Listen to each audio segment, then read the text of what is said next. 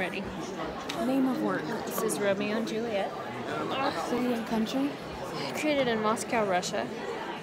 Specific location. We're singing it in the Royal Opera House. Artist responsible for work. I don't know how to say this right. It's Sergei Prokofiev. How's that go again? Sorry. Artist It's nationality. terrible. He's Russian.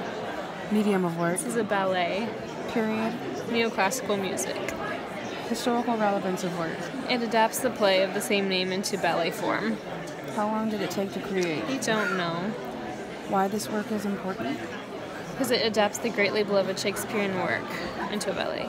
Defining characteristics. The drama ballet style of dramatized storytelling and dancing. Historical contributions of artist. They also created many acknowledged masterpieces such as The Love for Three Oranges. Personal observation. My personal observation is that Mercutio, is that the one that died, right? It's the first one, not Tybalt, but the first one.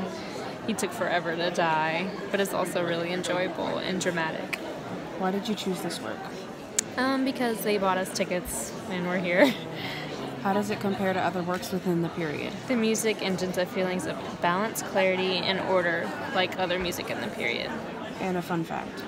It was originally created with a happy ending before being revised to the original Shakespearean ending.